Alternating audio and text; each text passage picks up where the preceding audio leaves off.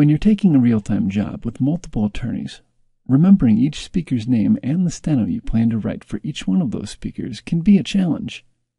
The Case Catalyst seating chart feature eliminates the need to use post-it notes or arrange business cards around your workspace. It enables you to see your speakers' names and the steno written for them right on your real-time screen. You can also position them where the speakers are sitting. The seating chart works in conjunction with the speaker list that you created prior to connecting to real-time.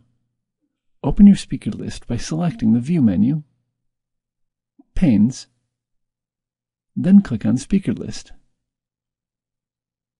Click the Show Hide Chart Mini Viewer icon. There are two ways you can add a speaker to the seating chart. You can right-click a speaker and select Add to Seating Chart, then drag the speaker to a position that makes sense to you, or you can click and drag the speaker name to a position on the mini viewer. The speaker icons are set to display for 3 seconds and then automatically hide. You can display the speaker indicators by hovering your cursor over the mini viewer, or if you prefer, you can assign the Show All Speakers function to a key on your keyboard map.